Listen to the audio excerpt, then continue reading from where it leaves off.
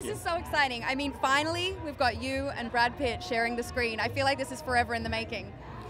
I don't know if it was forever in the making, but it certainly felt like the right fit for this movie. I mean, I think there's no actor that says no to Quentin Tarantino, first off. And then the idea of this two sides of the same coin, this sort of actor that's down and out, and his stunt double that's helping him navigate his way through Hollywood was a very interesting dynamic to set up in Hollywood in 1969. And, you know, Quentin's a very unique guy. He's a very unique storyteller.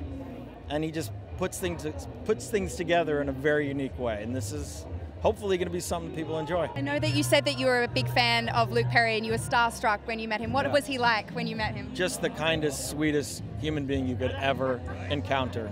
And then I grew up with him in 90210, looking up to him as literally the coolest dude on earth.